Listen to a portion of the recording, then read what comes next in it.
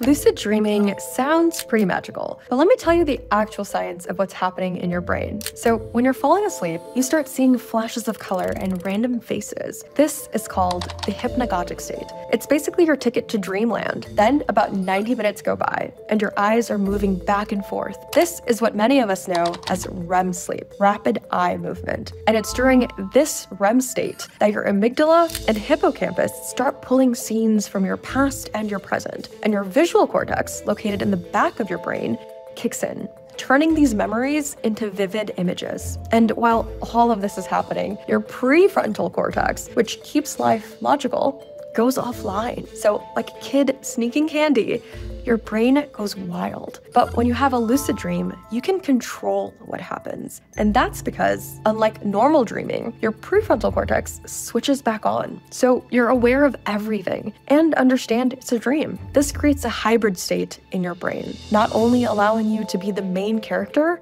but the director of your own movie. And there are some cool tricks you can do. If you're in a lucid state, try picturing a clock and reading the time, or opening a book and reading from it. The words will be a chaotic mess, a sign that you're dreaming.